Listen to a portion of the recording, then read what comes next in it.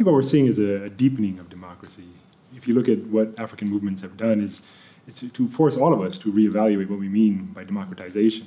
In the US, where I come from, democracy has been reduced to a two-party electoral competition.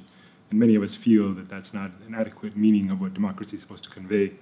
What we're seeing in these street protests, what we're seeing with many different movements throughout the continent, is a sense that we need to rethink what democracy means, and that democracy has to more directly connect with the aspirations of the population.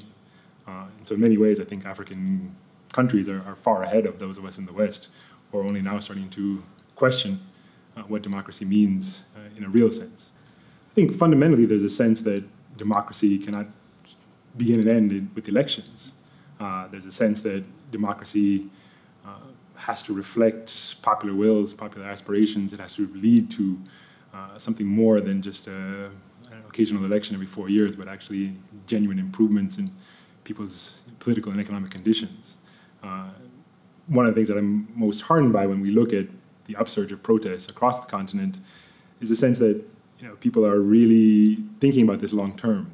Their goal, as we heard with many of the activists, is not simply endorsing a political candidate and winning a specific election, but talking more about the structural conditions that continue to hinder much of African life. And so I think that notion that democracy has to lead to tangible improvements is something that a lot of us would benefit from in our own countries.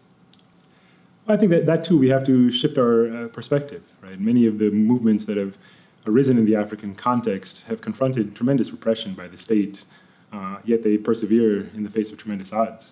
Over and over, we've seen and we've heard from many of the activists about imprisonment, about torture, about abuse, yet they keep going out into the streets.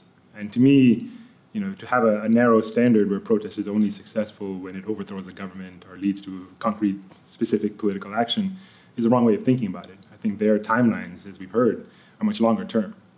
They're talking about much deeper problems and deeper transformations.